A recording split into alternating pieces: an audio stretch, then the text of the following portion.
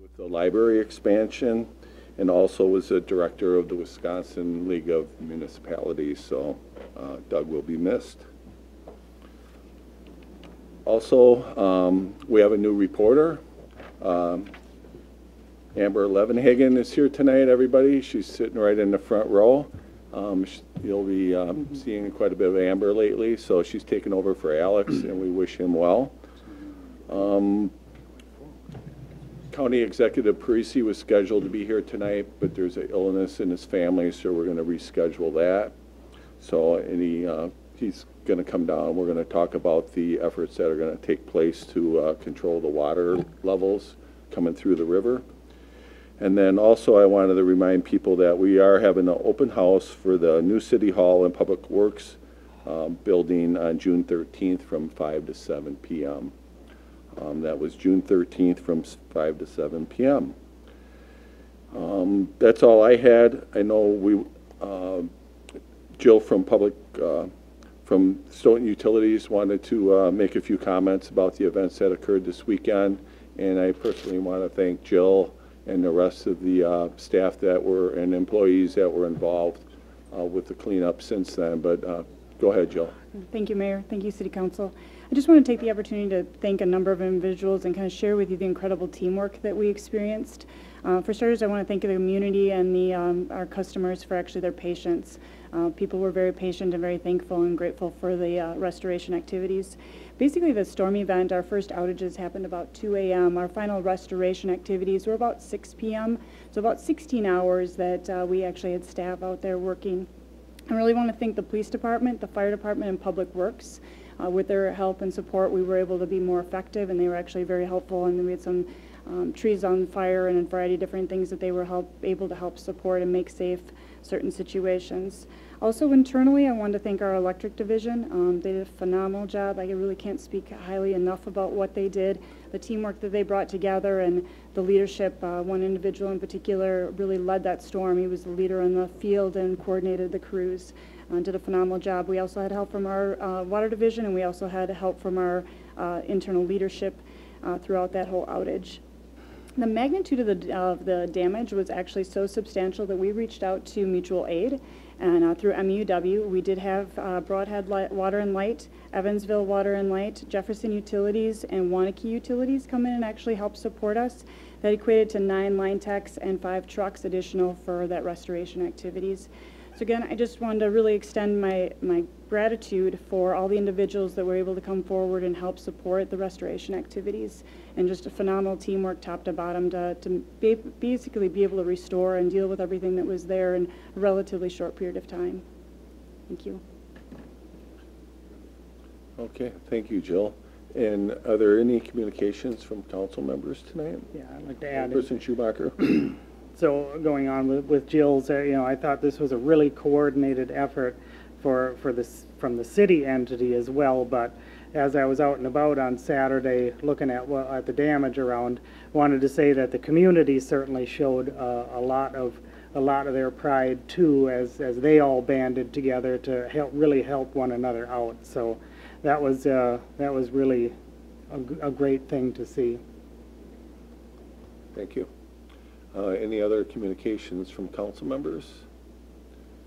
Okay, seeing none, we'll go in. There are no presentations then. Minutes and reports are in the packet, and that'll take us to our public comment period. And has anybody signed up? Okay, nobody signed up for our public comment period, but if you would like to speak, I would invite you to come up to the podium now, and you would have 3 minutes to speak on an issue. And seeing none, we'll keep moving. Takes us to the consent agenda, and there are 3 items in the consent agenda. I'm looking for a motion to approve the consent agenda. Motion by Jensen. Second. A second by Bartlett. Would anybody like anything removed from the consent agenda and voted on separately? Hearing none, all in favor say aye. Aye. Any opposed? None opposed. That carries. It takes us to old business, and we have, looks like 4 items coming from public safety. Ordinance 14 of 2019, and that would be Alderperson Jensen. Thank you, Your Honor. Public Safety presents for second reading, ordinance 14, 2019, amending Chapter 70-180 of the City Municipal Code relating to no parking, 3 a.m. to 5 a.m. by creating subsection 4, and I would so move. Second. Second by Alderperson Riley. Okay, so this is, I'll let the chief speak to this one. This was, I'm just looking it up, hang on just a second. yep. This is the 3 a.m. to 5 3 a.m. to parking. 5. For the new City Hall lot? Yep, Yes. Yep. You just explained it. okay. Okay. Any questions on this one? Hearing none, all in favor, say aye. Aye. Any opposed? None opposed, that carries. Ordinance 15 of 2019. Alderperson Jensen. I thank you, Your Honor. Public Safety would like to present for the Council's consideration ordinance 15, 2019, amending Chapter 71-176, Parent 78, City Municipal Code relating to parking restrictions on Whole Avenue, and I would so move. Second. Second by Okay, Alderperson Reeves. This is by request of the post office. They're setting up a group box, I guess it would be called. Yeah, that's for a group mailbox in that location. Yep. That'd be just south of the Splash Pad Park. Okay. Any questions on this one? Hearing none, all in favor, say aye. Aye. Any opposed? None opposed, that carries. Ordinance 16 of 2019, Alderperson Jensen. Thank you, Your Honor. Again, Public Safety presents ordinance 16, 2019, amending Chapter 70-176, Parent 79, the City Municipal Code relating to parking restrictions on Addison Drive between Whole Avenue and Gents Court, and I would so move. Second. This again, the same thing. Riley. It's for a public mailbox on request by the post office. So, And this one is near where they're having the Parade of Homes this year. yes, that's correct. Okay. Any questions or comments on this one? Hearing none, all in favor, say aye. Aye. Any opposed? None opposed, that carries. Ordinance 17 of 2019. Okay, thank you, Your Honor. Again, Public Safety would like to present ordinance 17, 2019, amending Chapter 70-176, the City Municipal Code, creating subsection 77, relating to parking restrictions on the west side of Holtz Road, and I would so move. Second. Second by, was it Hirsch? Okay. Yeah, this is to help the businesses along there to restrict the parking to one side. Any questions on this? You guys are awful quiet tonight. Yep. I guess that's a good thing. All in favor, say aye. Aye. Any opposed? None opposed, that carries. Thank you. Resolution 74, 2019 comes from Finance, Alderperson Schumacher. Finance recommends Resolution 74, 2019, authorizing and directing the proper city officials to acknowledge the receipt of 2018 City of Stoughton audit. So move. Second. Give to Lisa. What's that? Second by Alderperson Reeves. Go ahead, Alderperson Schumacher. We went through a briefing. Auditor is here for questions. It was a heavy document. Okay. Jamie, you want to introduce the auditors for us? Sure. This is Carla Gogan. She's a partner with the municipal group with Baker Tilly. Good evening. As Jamin mentioned, I am Carla Gogan, a partner with Baker Tilly. I'm the partner on the city's financial audit. I've been before you in the past. I do welcome questions, so I'm guessing you've saved up all your questions for me and for Jody, who's going to follow. I'm going to cover some of the city financial benchmarks, and Jody's going to cover the utility aspects of the audit. We did go through it in detail with the Finance Committee. I'm going to keep it a little bit higher level. In your packet is a report to City Council document. And I believe Jamin's going to put it up on the screen as well. In addition to that, we also issued a communication letter to those charged with governance, and we went through that document in detail with the Finance Committee. I'd be happy to entertain any questions from that. With respect to the financial audit, we did issue a clean or an unmodified opinion on the financial audit. That's the highest level of assurance that you can receive. It's what you've received in the past and what you should expect to receive. When we look at the financial health of a municipality, and I work with about 55 different municipalities around the state of Wisconsin, really looking at three things. Looking at fund balance of the general fund. Your general fund is your main operating fund. So it's reserves. What does it have in terms of cash reserves? We take a look at your debt position, and then we take a look at the health of your capital assets. So the first page is the detail of the general fund balance. As I mentioned, your general fund is your main operating fund. It's where you have your public works, public safety, general government type costs, your operations. And at the end of the year, if you take all the assets, which is primarily cash and some receivables, less the payables, what you have is your fund balance in the general fund.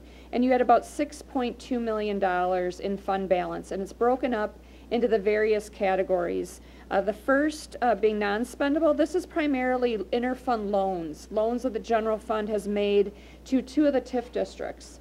And so as the TIF districts generate TIF increment, they will pay those loans back. The assigned amount of $1.2 million, that is primarily made up of a payment in lieu of tax, about $850,000 from the utilities, that the general fund records as revenue in 18, but like taxes, you spend it in the year after you've received it. And what's left is your unassigned. You had budgeted actually to decrease your fund balance overall by about $9,000. It went up by about $370,000. That was primarily, finally we're seeing some decent interest rates at the bank. So you had some interest earnings and then just some other miscellaneous revenues coming in over budget. So if we move to the next slide, we're going to look at our first metric. We take a look at your unrestricted fund balance. So this is your unassigned, which does not have any strings attached, plus your assigned fund balance, and compare that to the expenditures in the general fund. And you're at about 53% if you look over to the far right. If you look at the graph below, you'll see this is the trend from the last 5 years. I always think it's important to talk about the results for the current year, but it's also important to take a look at what has been going on the last 5 years. And your unassigned or unrestricted fund balance to expenditures has stayed fairly consistent. It's actually gone up a bit. If you go down on the page, though, you'll see you have an internal policy. And that internal policy says that your unassigned fund balance in the general fund should be between 20 and 25% of the general fund's budgeted expenditures, and you're at just over 26%. That's because in the general fund, there's also some funds that the general fund helps to subsidize. So if we take a look at the unassigned fund balance in the general fund and those other deficits, ultimately you're just over that internal policy that you set. And that is important. When you issue debt, which you do, you'll do ratings calls with Moody's. They will look to see what policies you have and are you following your own policies. So very healthy fund balance in the general fund.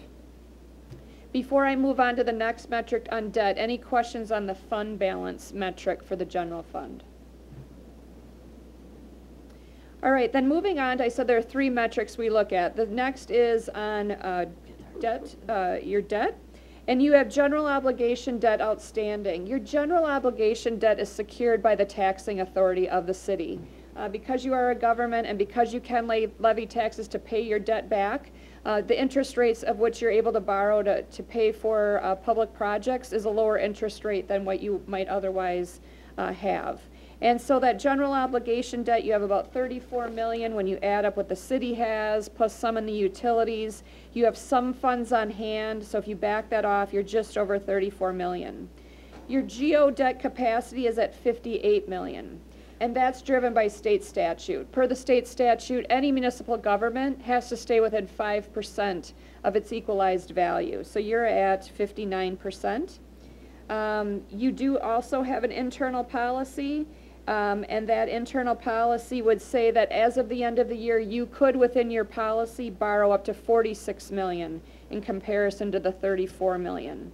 that would put you at 80% of your debt limit. That's what your policy allows for. You are not at what your policy allows for.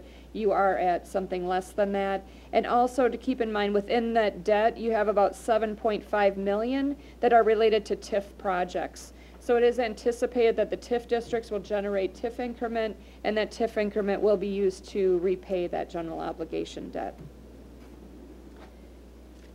If we move on to the next page, this is another debt metric, and this just takes a look at, if you look at your overall spend in the general fund, and you think about all the costs that you have, wages being a large portion of that, wages, fringe benefits, other services that are provided, snow plowing, other public works activities, parks, public safety.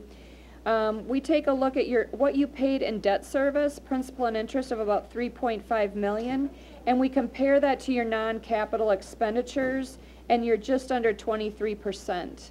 So if you look at that the table down below, it's recommended by bond rating agencies to stay in that 20% range, and you've hovered right around that 20%. Again, this is healthy. This is similar to if you were to go, to take out a loan. Your banker would look to see how you're spending your money on different things and say, this is what would be a reasonable car loan, or this is what a reasonable mortgage would be. It's kind of the same principle here, on your annual spend, what are you spending on debt service? And that's right in the recommended area. Any questions on the debt service metrics? You're within your policies, and overall, look positive compared to your peers. Yes. Go ahead. I had a question on the general obligation. Yes.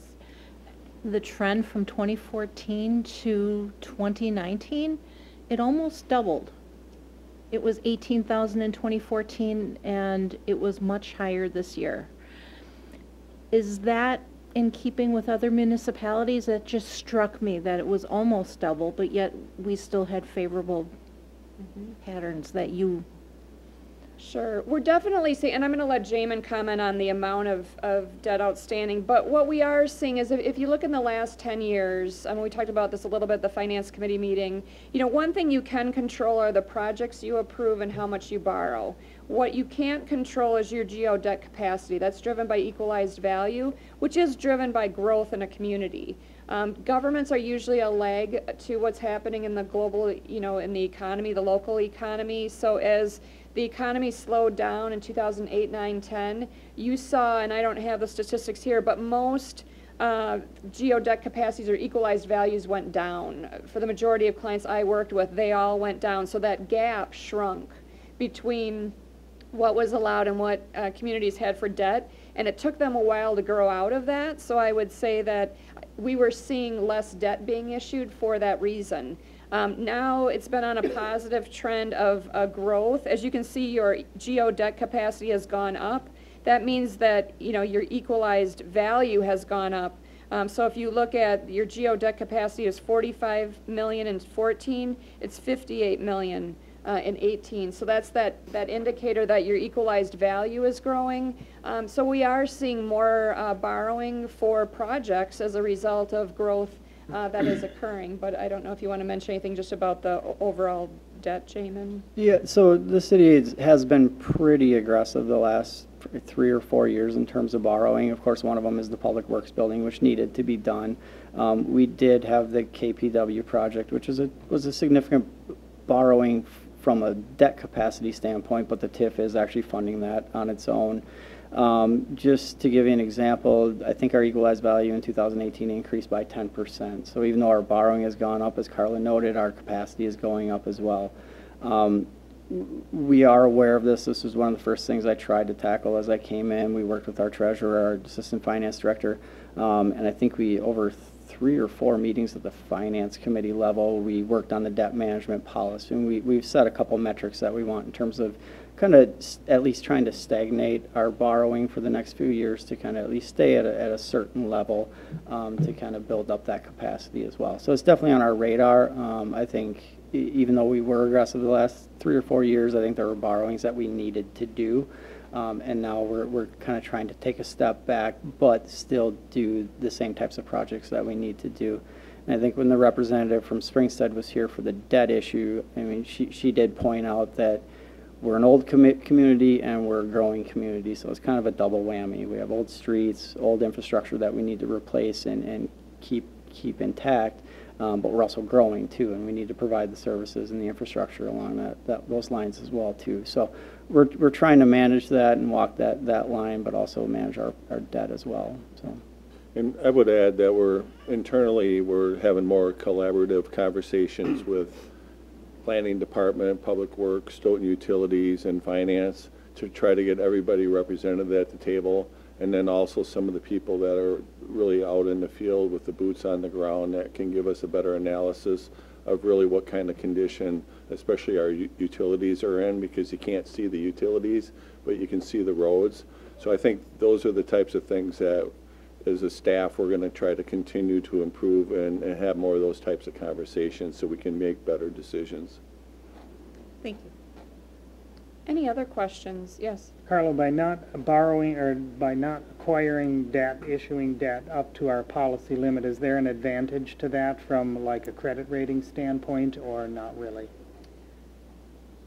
I'm not your municipal advisor, so I know it's something that they look at. They look at your debt load, they look at the growth that you're having, and they look at, what your policies are and you're managing within your policies. So they're certainly considering those things. I don't know, Jamin, if you have anything more to add on. Yeah, if you actually read our credit report credit report this year for the debt issue that we had, they mentioned our debt burden a number of times, 4 or 5 times. But they also mentioned the growth, stable tax base, things like that. Fund balance. Fund balance. So we do have the fund balance, which is, it's kind of our saving grace right now in terms of keeping our credit rating where it is. The goal of the debt management policy is to kind of, like I said, stagnate the actual borrowing that we're doing for a while, in the hopes that maybe we can free up some of our fund balance to start spending it down. Right now, we've kind of been treating it like our piggy bank from at least a credit rating standpoint. And that's not the only reason, but it's one of the reasons. If we can kind of hold steady from our debt level and continue to see our equalized value grow, and our tax base grow, we can start dipping into that fund balance a little bit. As Carla noted, we're at about 27% right now. We can feel a little bit more comfortable digging into that to fund some special projects. That's the overall goal, is to get there where we actually feel comfortable pulling out of that fund balance and using it for other purposes. Any other questions? Okay, then just a few things I would like to highlight. We're going to go pretty quickly over the next 2 slides. This is just your revenues for the city. You can see down below on the graph just taxes and intergovernmental revenues being your 2 largest revenue sources. That's not a surprise in the state of Wisconsin. And then as you keep going down to the next page, it just shows you in a different format in a pie chart. And then as we move on, the expenditures in the general and debt service fund. Down below shows some lines, public safety being the largest expenditure, followed by debt service, followed by public works. Very common that public safety is where a lot of the dollars are going. And then in the next graph is just, again, a pie chart showing how the dollars in the general fund, your main operating fund, and debt service are being spent. So then as we move on to page 9, this gives you a total picture of all governmental activities in the city. So at the very far right, the top total assets, this is all the assets of the city. This is all your capital assets, less your accumulated depreciation, it's cash, it's receivables, less all the obligations and liabilities of the city of $51 million. And so this would be all of your debt, any other obligations, compensated absences, accounts payable, and you have an overall positive net position of $31 million. When we talked about the health of your capital assets, that net investment and capital asset line, you can see from 14 to 18 it has grown, which demonstrates that you are investing in capital assets. If you weren't spending any money on capital assets, you would see this number decline because you're depreciating or expensing that asset over the life of its asset. You can see it's gone up, which would mean an investment in capital assets, and when it's coming down, again, that's because of depreciation. Your restricted net position, these are dollars. Wisconsin has a fully funded retirement system, And so depending on market results, at the end of 18, there were positive market results for the pension plan. So every community, every government that belongs to Wisconsin Retirement actually has a net pension asset. That's not the case in, I think, Wisconsin is one of 2 or 3 states with an extremely healthy retirement system. That does positively impact you also, I would imagine, on your ratings calls, because you're not burdened with a pension debt. And then your unrestricted net position is a positive number. Then just the last page I wanted to comment on is, this is just a snapshot of your TIF districts.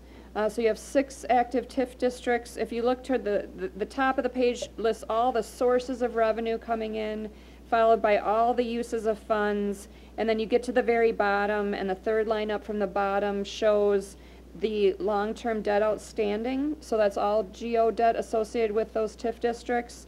And then it shows either a positive or negative number. If it's negative, it means that the revenues are not yet sufficient to pay for its costs. That's pretty common in a TIF district.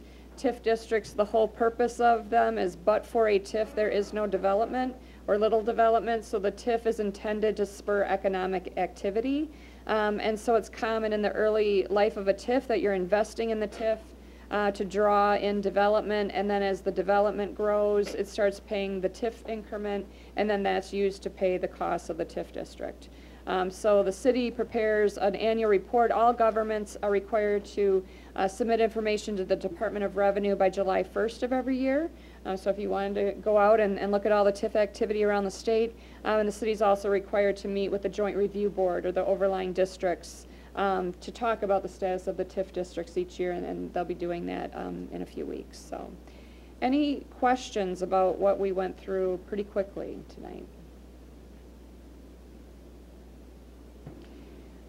Okay, thank you. Thank you. Appreciate your time. We did go through it, like I mentioned, another document, a required communication document, and I think just to mention there is, as we're doing our audit, it is a risk-based approach audit. If there's questions or concerns that you have as a city council, we welcome you to reach out to us as the city's auditors. So I'm going to turn it over to Jody. Okay, so we'll finish up on this one quick because we have a motion on the floor. Perfect, thank you. And then, is there any questions or comments on the motion? So it's R74 of 2019. Hearing none, all in favor, say aye. Aye. Any opposed? None opposed, that carries. All right, and the next one is R75 of 2019. This one came out of Stoughton Utilities, and Alderperson Hirsch is going to introduce it. I'd like to introduce R75 2019, authorizing and directing the proper city officials to acknowledge the receipt of the Stoughton Utilities 2018 audit report and management letter. And I so move. Second. Second by Alderperson, was it Jensen? Okay. There's a motion and a second. And Jamin, you want to introduce our guest? Yep, this is Jody Dobson. She is the partner with Baker Tilly on the Energy and Utilities Group side. Thank you very much for having me here tonight. So similar to what Carla went through for the city, I'm going to focus on the Stoughton Utilities, which also received what we call a clean or an unmodified opinion on the financial statements. And just to walk through, again, key financial highlights here, we always start with operations. And so I think if we scroll down, sometimes the graphs are a little easier to see. The first item I have here is just the kilowatt hours or gallons sold for the utilities. The electric utility did have an increase in sales of about 4%, and that was really across all types of customers. The water utility had a slight decrease in water sold in 2018 compared to 2017, and that's really what we've been seeing across the industry, is when you have a wet summer, water sales are down. And then the wastewater gallons billed was fairly flat from 2017 to 2018. Most of those categories will follow water sales. Industrial sales do not, because they have some different processes in the industrial customers.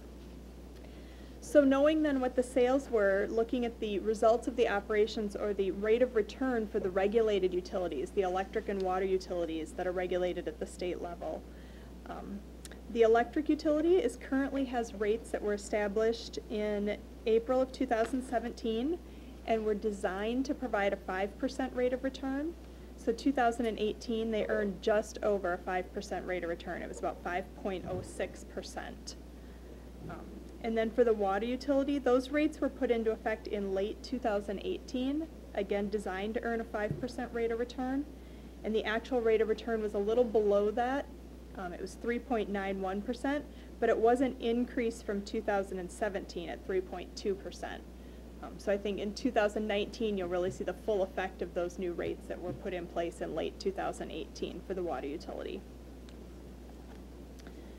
Another way that we'll look at operating results is the debt coverage. Because the utilities have issued revenue bonds, which are secured by their own revenue streams rather than your taxing authority, they're required to demonstrate that the revenues provide enough coverage for operating expenses and the debt service plus a small cushion on that debt service, if you will.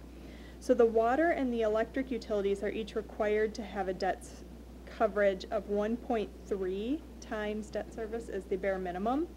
The electric for 2018 was 2.8 and the water was 3.1. The wastewater's minimum requirement is a 1.1 times, and they were actually at 2.07. So in all three of the utilities, that's very positive that they're meeting that requirement, and they're actually having additional revenues come in there, which provides for the payment in lieu of tax to the city, any general obligation debt service that they have to pay, and reinvesting in capital additions for the system.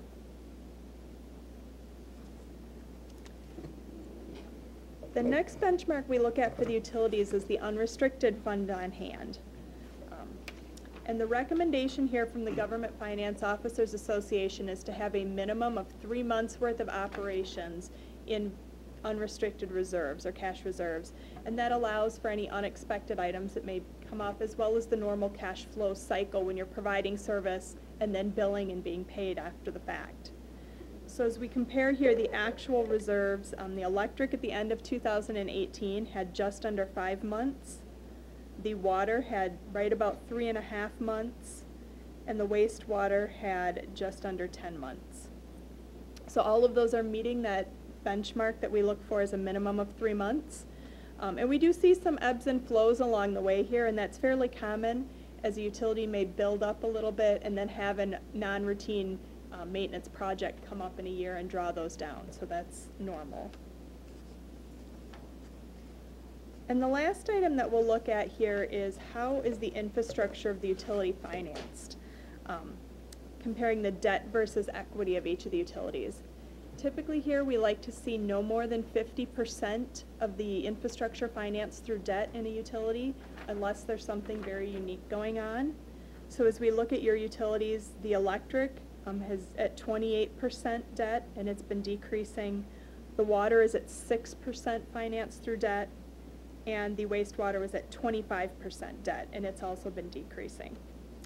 So I think overall, when we put those things together, you've got strong returns, positive debt coverage, meeting cash reserves, and a low amount of debt, and trending in the right direction. So very positive results. Are there any questions so far? Okay.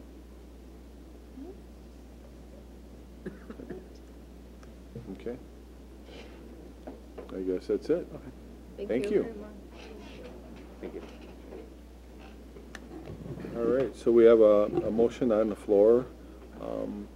Last chance, any questions on utilities? Hearing none, all in favor of the motion, say aye. Aye. Any opposed?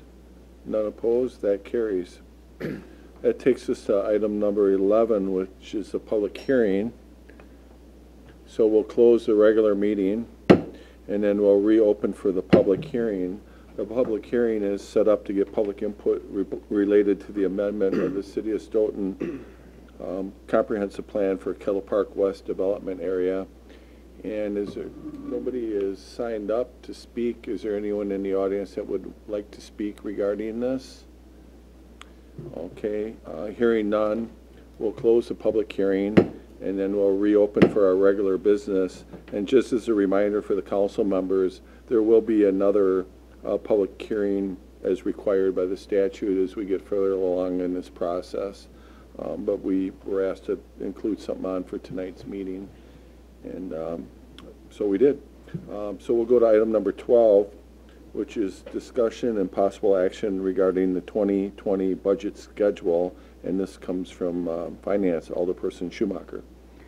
All right, so the 2020 schedule looks like we've got CIP has already begun with that, and waiting on the due date, waiting for the information to come back, and we've got some meetings that are scheduled later on in order to discuss when all the information is back together.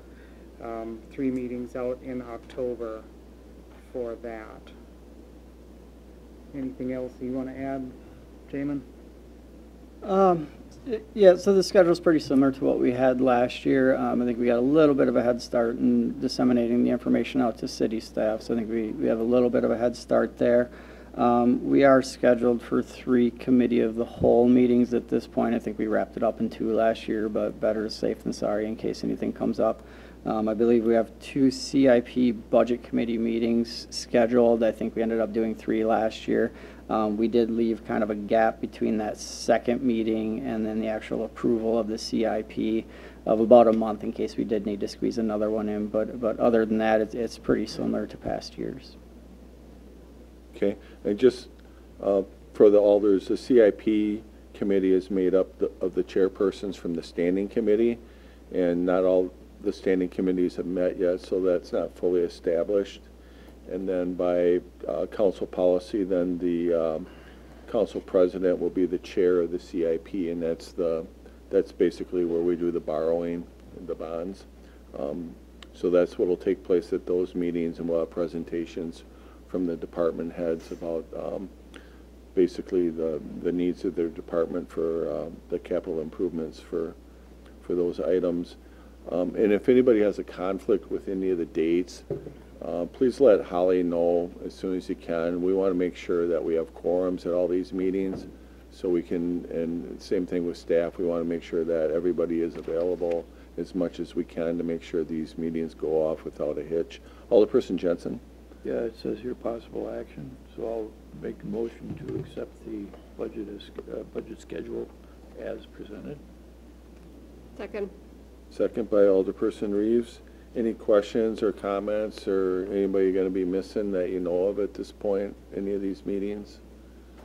If not, you can let us know later. All in favor, say aye. Aye. Any opposed? None opposed. That carries. R76 of 2019 also comes from Finance, Alderperson Schumacher. Finance Committee recommends Resolution 76, 2019, authorizing and directing the proper city officials to enter into an agreement with Archive Social for social media archiving. So moved. Second. Second by Lagaki. Alderperson Schumacher. This was in crafting together the social media policy. And this would be we've got to have a backup of a certain amount of this and for a certain amount of time that to be defined yet by the policy. So this company would set up the framework for getting that archival set in place. I think it was about 6,000, I think was the amount on it. 6,000 was the amount. And this was a recommendation by the city attorney as we were drafting the policy to make sure that we have record retention.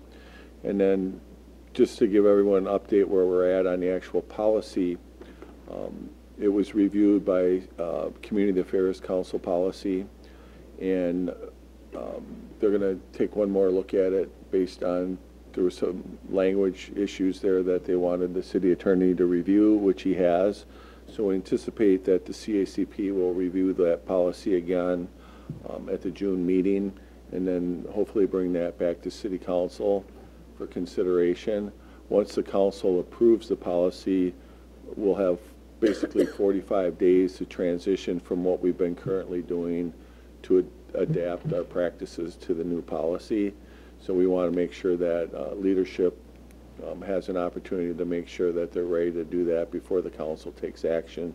So we're hoping to have that at one of the June meetings unless something else arises. But getting the social archiving was one of the components that we needed to make sure we have in place. And depending on the timing of when we actually approve and begin to do the social archiving, that number may go down slightly. And they definitely had a better fee structure than the other companies that we looked at in there. The other ones were a bit more confusing as to what, I think, could be more nebulous as far as what actual amount is going to cost us. Does anybody have any questions or comments? So this was coming out of contingency, right? Yes. Okay. And we have a healthy amount in there yet, but that's where it's coming out of. We budget basically $80,000 a year for contingency costs, which are typically something that we weren't really anticipating. And I think that's the case when we started to draft this policy. We discovered during the process that record retention was going to be a major component of that policy, thus the expense. Go ahead. Is the next step that with these two companies, they fall within financial thresholds that make sense to us, and would it be the IT department choosing one, or what are the next steps to selecting who will be archiving? Well, that will be we're going to authorize Archive Social for, or do you mean who's going to do within? No, I do mean between these two companies, either Archive Social or Smarsh. So we're authorizing to go with Archive Social for that. That's the recommendation from the IT. Wanted to make sure, as I read through, I wasn't certain. Smarsh had confused me. Okay. That one was confusing. Okay. It's just a confusing word. It's a unique word. Mm-hmm. Very memorable. Alderperson Hirsch? Yes, thank you, and thank you for putting this all together. I just want to make sure that this yearly expense will be put into our regular budget and not be taken out of contingent as going forward. So I just want, and I know you probably will do that. So. Yep, we'll put it into 2020 and going forward. Okay. I think part of my confusion, I noticed Social Archiving is the name of the company, but in the resolution I actually see the words social arching. And I just was, so in the resolution it says social arching in the fourth whereas. Yeah. And now my confusion is clearer to me. I see. Okay. So we need to make that typo. Yep, we'll All right. clean Good that up. catch. It's the one My brain here. is scary sometimes, but that's how Oh, I that's good. asked that stupid question. So the Oh, company which- is Archive Social, Archive correct? Social, Okay, yeah. so it should also be corrected under That's right. be it resolved as well. That's social archiving there. Yeah. Yeah, it's under the whereas. And it's under I'd be resolved. Yep, Yeah. yep. It's easier to understand with So here it Archive says Social Archive first, Social, and here it says whereas social Social archiving is the process. Okay, yeah, we'll make that consistent. Thanks for pointing that out. Thank you. Okay. Any other questions or comments? Hearing none, all in favor, say aye. Aye. Any opposed? None opposed, that carries. We're at Resolution 77 of 2019, and that also would come from Finance, Alderperson Schumacher. Finance Committee recommends Resolution 77, 2019, authorizing the City of Stoughton Director of Finance Comptroller to act on the behalf of the City of Stoughton to accept the 2019 Section 5310 grant in the amount of $29,600 and move forward with the process of purchasing an additional accessible van for the shared ride taxi program. So moved. Second. Second by Alderperson Reeves. Alderperson Schumacher? So this is to get a third vehicle, I believe, to add into the fleet that takes care of the ride sharing. You can see in in there. It's 30,000 rides per year on there, and I believe with the grant it's an 80-20 grant. So Madison Metro picks up the 80% and we get the 20% of that. And then they'll do the purchasing of the actual van, right? We won't have to do that purchasing. Yep, it's a federal program, and it's being administered through Madison Metro. We're actually a subrecipient, but Madison Metro will do all the procurement for us. This money was budgeted in the CIP? Our matching portion was the $7,400, yes. Okay. Any questions for this one? Hearing none, all in favor say aye. Aye. Any opposed? None opposed, that carries. That takes us to ordinance 19 of 2019, and this is coming from Public Works. Public Works has not met since we've been working on this he's been working on it for a while, but they haven't met to make a recommendation on this. Time is of the essence, so we're going to ask that after we get done with the presentation, we're going to ask you to consider to waive the rules so we can take action of this tonight. And Director Hebert is going to kind of walk us through this. Attorney Dragney's been heavily involved with this, as many others on staff. Utilities Director has been working on it. Planning Department's been working on it. Everybody's kind of had a piece of this thing. I think we even let the Finance Director look at it as well. So all hands on deck on this one. It's a pretty important ordinance that we're trying to pass here tonight. So go ahead, Brett. Yeah, this is definitely a group effort. It does impact multiple departments throughout the city, and also the well-being of our citizens. So what this has to do with is, if you've noticed, there's quite a bit of underground utility work, boring throughout the community. We acknowledge that those that provide a public service have a right to the right-of-way, but we need to have a solid approach on how we regulate them. And so through Ordinance 64-9, we have shored up that ordinance to allow for us to regulate them when they come into our community. So is there any questions on what we're trying to do here, or do we go more in depth in the ordinance changes? Or Attorney Dragney, if there's any legal matters that you'd like to speak to. But essentially, it's just shoring up our ability to regulate them when they come into our community to mostly do boring work, because we do have many organizations that are essentially knocking on our door to install services to provide different telecommunication services to the community, which is a good thing for our citizens. We just need to regulate how they go about their business. I just add a couple things to that. So we started this process actually by developing a new or a permit application form that we'd be using, and that's, I think, the next item on your agenda is the actual application form. And as a result of that process and developing that form, we then, well, as we were doing that, we then went and looked at the ordinance as well. And so we're making some adjustments to the ordinance, both to conform to the new application form that that you'll have on your agenda, but also to just address, to make improvements to the process, we think. And to really clean it up, because as you notice in here under Section 2B, we struck public utility encumbrance because many of these organizations that are coming into our community are calling themselves utilities. And so we did not want to exclude them from being a part of this, so we struck utilities, and we worked with Stoughton Utilities with language that also protects them as well. So I'll just say two other things. So as Brett indicated, public utilities do have a right to use our local rights of way, subject to our reasonable local regulations. So this ordinance is asserting that regulatory authority over those who have a right to use our public rights of way. and I can't remember the other thing I was going to say. Well, and I would add, I mean, Matt recommended that we hired an attorney from another firm, and that really kind of illustrated the importance of getting this right.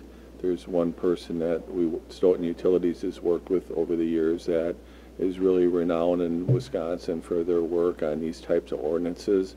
In fact, the League of Municipalities is also currently working with her on some other cell type ordinances and policies, and really talking to other communities that have gone through the same type of thing we are with the boring and these things. You know, we were able to learn quite a bit, because one thing I learned is when they do this work, we have to basically have Diggers Hotline come out and mark all the locations we're going to do the digging. And one thing I learned, well, a couple things. First of all, we don't have the staff to do a lot of the markings internally that would be required on a big project. And secondly, when we contracted out third party, we cannot legally recover those costs. So other communities have lost tens, if not hundreds of thousands of dollars during some of these conversions with the fiber optic specifically, when they're doing their work. And then on top of that, without a strong ordinance and application process, they were spending many thousands of dollars on administrative costs as well, and only to have customers disappointed that really the work wasn't cleaned up sufficiently when they were done. So what we're trying to do with the ordinance and the application is try to minimize those types of issues occurring in Stoughton. We feel that this might be somewhat of a fluid document, because the companies that we're dealing with are going to be looking for loopholes any chance they get in order to reduce their expenses and put those onto the city. And we recognize that going into this, but this is our best first attempt to put something in front of you that puts us in a position where we can really at least do as much as we can based on the information we have at this time in order to protect our citizens and encourage these companies to come in here and have a seamless process to do their work. I remembered I was going to say. I knew you would once I got done talking. Yeah. So some of you or all of you may remember that we had an incident in the city of Sun Prairie last year involving an explosion downtown Sun Prairie, took out a city block. That was a situation where there was a subcontractor for I think it was a telecommunications company that was involved in doing work in the public right-of-way. There was a Diggers Hotline call. Something happened. I don't know exactly who made what mistake, or there may have been more than one mistake, but there was a gas line that was ruptured, and that led to an explosion and a lot of damage. Very substantial costs, obviously, for the city and private property owners, loss of life. So one of the things we also did here was completely review and update the insurance and indemnification provisions of the permit application form. And it was a rather complex process trying to think through the parties that we're dealing with here, because these projects are really complicated. You have property owners, you have contractors, you have subcontractors, so you have a lot of players out there. And we did the best we could, I think, to have a permit process that will allow us to deal with the right players in the right way and have the appropriate protections in place as we're trying to manage a lot of people out there working in our public rights of way.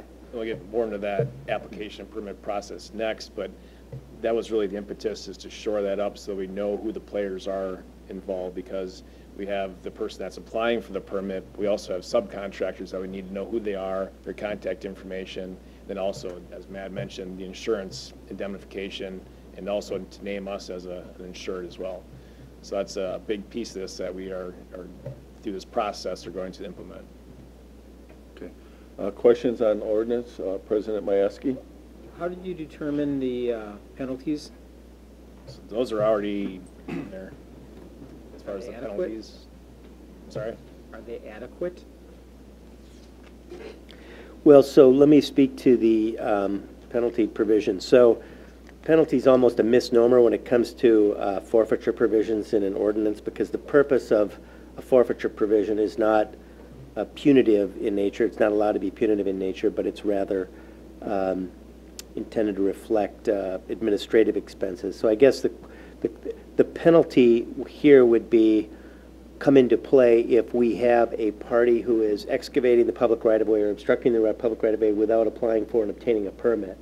So I guess my one question I would have is that something we really experience? So the biggest thing is that we can pull their permit, and so they can no longer go forward if they violate any one of our rules, which is a monetary issue for them. What I'm asking is that enough to cover the administrative cost? So we get the administrative costs up front. Well, I think there's two steps. I mean, if they don't apply? That's the question. What happens if do we have a Yeah. problem with people excavating public right-of-way without applying for a permit? I'm sure there's some minor ones, but the big ones that we're really concerned about, we don't have that issue that I'm aware of. Yeah, and they're asking us for information as well. Yeah. So they're better off to work with us. Right. Yeah, we don't have the issue with them coming and installing a major fiber optic line without them letting us know. I just want to make sure that you cover your costs. Mm-hmm. Yeah. Okay. I didn't see who was first. Well, let's let Greg go then. All right, you guys can decide. Alderperson Jensen, and then Riley, and then Hirsch. Thank you. Just a quick question. How will this affect the personal property owner, or the homeowner, if at all? Well, there will be times when, yeah, Brett, why don't you? So these, the property owners, those are really small excavations, so really is going to be no more of an impact than there already is. But they will still have to go through. Absolutely, yes. Any excavation within the right-of-way has to have a permit So filled if out. they're doing a sanitary hookup, they have to redo their sanitary, they'd have to Yes. go ahead and. And on the minor jobs, we really looked at their insurance as well, because one thing we found was they were actually being asked to provide more than they would really need. Yes. So we've really tried to accommodate that. We broke it down to large and small excavation projects. Okay. So I had Alderperson Riley and then Hirsch. Thank you, Mayor. I don't believe there's anything in the revisions to the ordinance that addresses the insurance and indemnification provisions. Are those addressed in detail, I'm going to presume, within the permits? That's part of the Yes. application and permit process. Okay, thank you. Alderperson Hirsch? And I guess I didn't look at the application, but for under conditions of occupancy, there's nothing in there that I can see about if you excavate that they have to put basically the excavation back to that nothing has happened. Part of restoration. Right, so I guess that's what I was looking. There's nothing in there, I guess. That's in the application and permit process. Okay. So that, I just thought maybe that would be in the actual.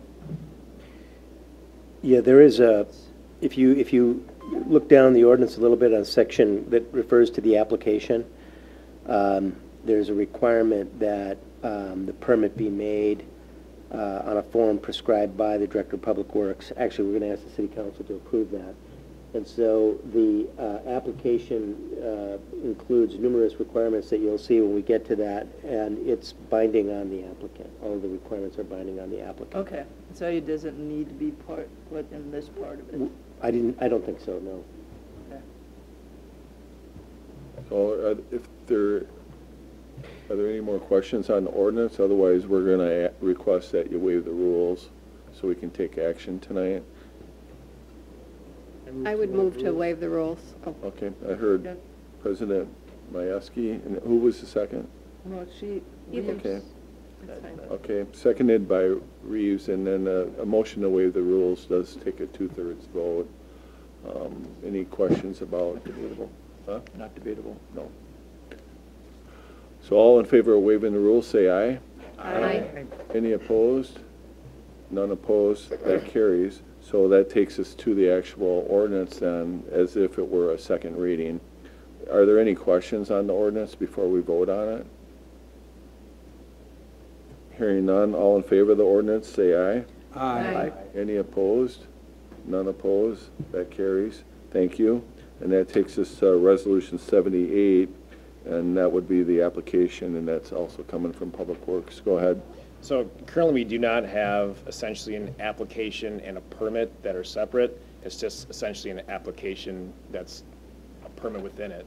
So what they have to do now is submit an application that's drawn up here in your packet, and we spend a lot of time and effort to make sure we capture all the information that we need to know who is actually doing the work in town, who their contact information is. Also, as we talked about, all the insurance requirements have to be submitted before we approve the application and submit or give them their permit. Again, we worked with all the different departments putting this together to make sure that we try to cover all of our bases and any potential loopholes that may be out there. We tried to shore everything up. So again, part of this is also to recoup some of our administrative costs and also restoration costs into the future. They are required to restore their excavation after they complete their work, but we know that there could be some restoration work that takes place 5-10 years down the road, and so we do take some of those funds and keep those in our general fund to essentially complete that work at a later date. Okay. Are there any questions on the application? I was just going to note in response to Alderperson Hirsch's question, if you look at the certification in the application, which is section 9, the applicant is agreeing to a series of things, including a number of provisions that relate to restoration. And also notifying the public, which was a big thing, that if they do some sort of level of excavation, there's thresholds in here, who they must notify and how they must do that. Alderperson Reeves? And I know somebody asked about the subcontractors, and when I read this, I couldn't find it, but there's a lot of words in here. Is it on somewhere that you can? So the front page is where they would fill that information out. So there's an applicant, and then there's a contractor, and then section 2, subcontractor 1 and 2. Oh. So essentially, they could have the applicant plus 3 subs, essentially the contractor and 2 subs. Thank you. Alderperson Riley? Thank you. Brett, where did the, how did you come up with the figures? Are those kind of standard with respect to the insurance and indemnification numbers? Yeah, that all came through risk management and also working with CIVMIC, our insurance company, on the level of coverage. Thank you. Alderperson Hirsch? Go with Alderperson Majewski before. Is the fee structure enough to cover all your costs? And so we're not going to go in the hole by all these requests? No, the fees that we can collect, because we cannot collect fees for doing underground marking, but for our administrative costs, we felt we beat this round pretty good, and we feel we can recoup our costs for that. As far as the marking, I think we won't recover our costs with that. Utilities has more costs associated with marking than we would, but we cannot recover for those costs, only our administrative costs. So we the do biggest have hotline we can't correct ever recover. Correct, but we do have built into it for our large projects that we do keep track of our time to administer these, and we can get our money back by how much time we devote into it. Thank you.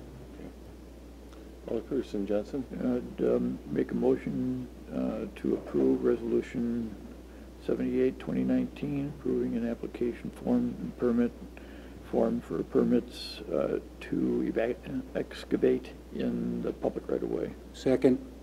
Okay, there's a second by Riley. And going back to ordinance 19, I'm not sure if we made a motion to actually approve the ordinance. We waived the rules. Oh, that's We right. only waive the rules for the first one. We have to waive the rules for the second one, too, don't we? Well, we didn't actually make a motion to take the action. Holly pointed that out. So we still have to vote on that as well. I rescind my... So, I mean, do you want to do that one first? Sure, I'll make the motion Okay. to recommend ordinance 2019 for approval. Okay. So he's making a motion for the ordinance because we missed that, so we need a second for that. Second. Hiley? All right. All in favor of the ordinance, say aye. Aye. Any opposed? None opposed. Okay, that carries. And then Okay, no. Greg also made a motion for the application, R78, and that was seconded by Riley. Any more discussion on the application? Alderperson Hiley? Just wanted to, I noticed degradation is misspelled a few times on Exhibit B, just to double check the spelling on that. Attachment B? Exhibit B, which I think there's, it's the On the last page. application? Yeah. What's misspelled? Make that correction. Thank you. Yep, we can do that. Correct. Anything else? Cool. Hearing none, all in favor, say aye. Aye. Any opposed?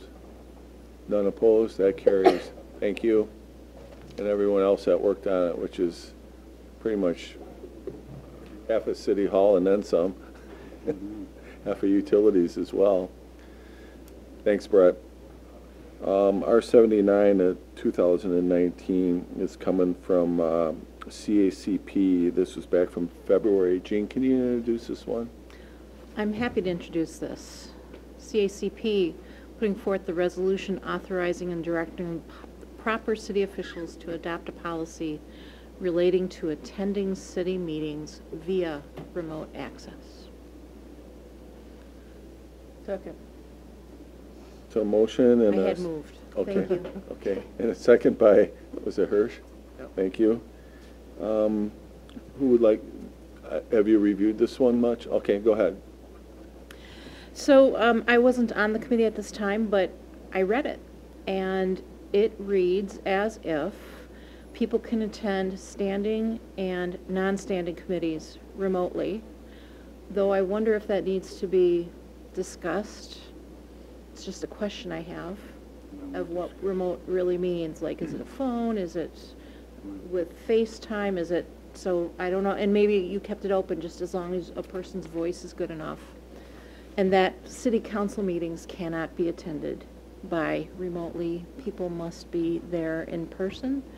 And if somebody, and there was an exception for planning, that if they can attend remotely for participation and discussion purposes, but would not be able to vote or count towards the quorum.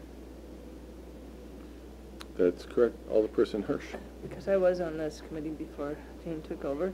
I think we, and Alderperson Reeves too, I think what we left remote access kind of open because we don't want to keep on, we don't know what the future holds with respect to remote access. Right now it's just, right now we have the capability of, you know, just phone, but we don't know what we'll have the capability of before, and so we didn't want to have to continue to do that. And I also want to make sure that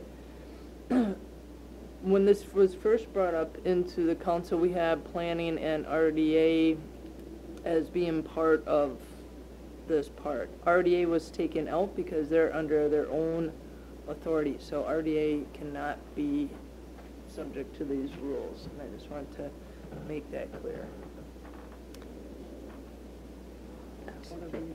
Alderperson Reeves. And the other thing I was going to add is it mentions if reasonable arrangements can be made, which does, so in some situations the room may not be set up to have, you know, Skype or something like that, so it could be phone, and that's why we didn't want to say it has to be one way or the other.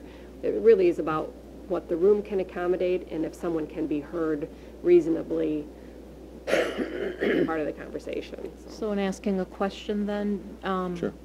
was this policy, yes, is this policy being thought of as, in actuality, it would probably be a speakerphone on someone's cellular phone at this time, No, just for us to help understand, or what would be the means? Well, we do have speakerphone setups in some of the conference rooms, so it's, again, it all depends on what, where you are, where we are, what's going on.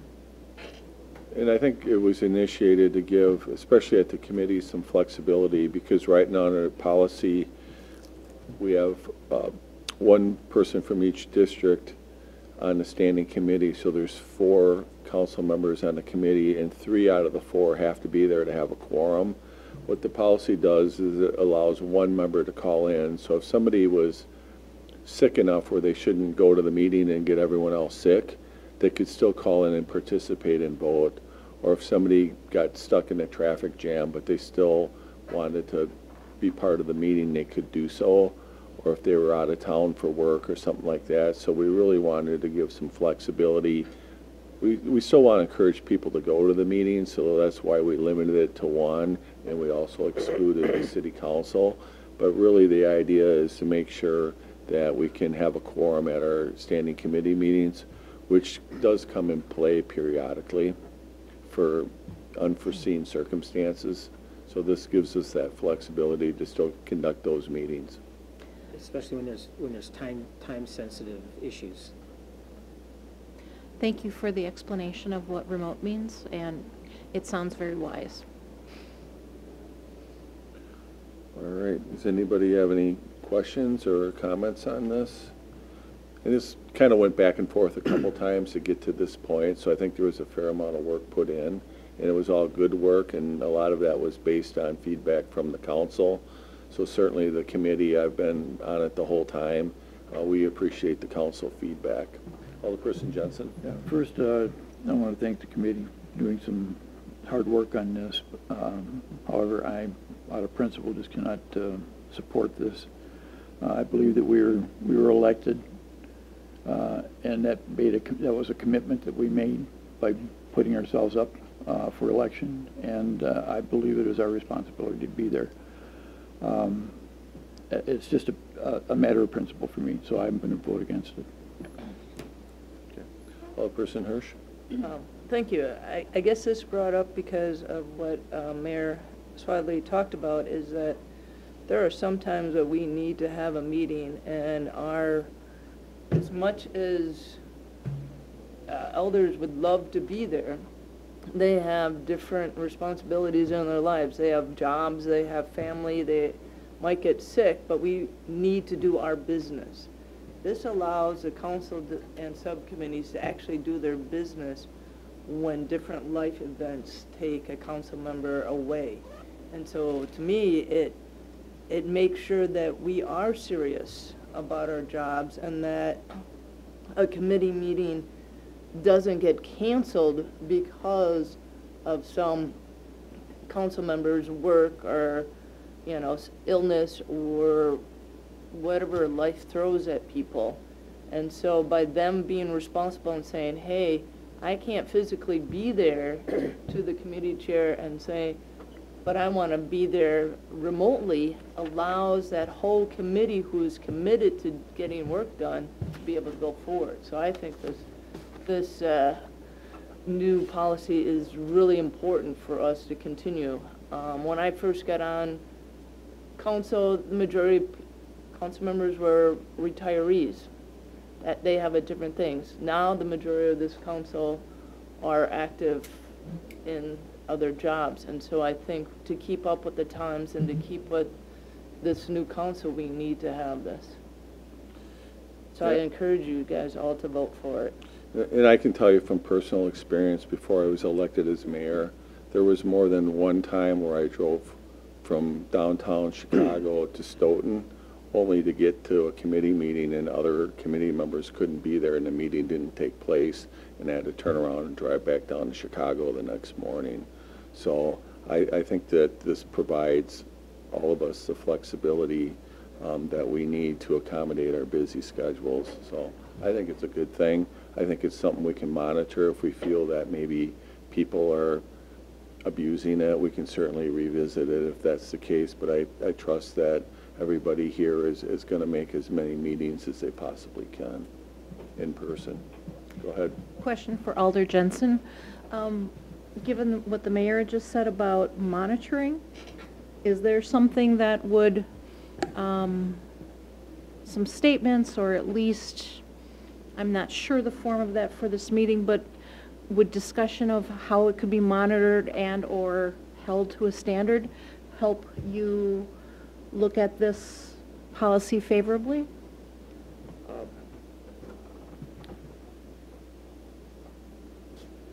I would agree with what's being said here. I do see that there's good points to this. It's just a matter of principle for me. I've been on council, maybe on old school or whatever, I don't know. But it just seems to me that we need to make every effort to be at these committees, and this gives people an out, and that's the only thing that I'm objecting to. Alderperson Caravello. I'm just curious how common or how not common a policy like this is in other communities. You know, are we breaking new ground with this, or is this something that's done all over the place? Does anybody have any experience with something like that? Always look at the attorney, Yeah, right? well, I work with a number of communities, and so I don't have personal experience with another community that has expressly adopted this kind of a policy as a standing policy.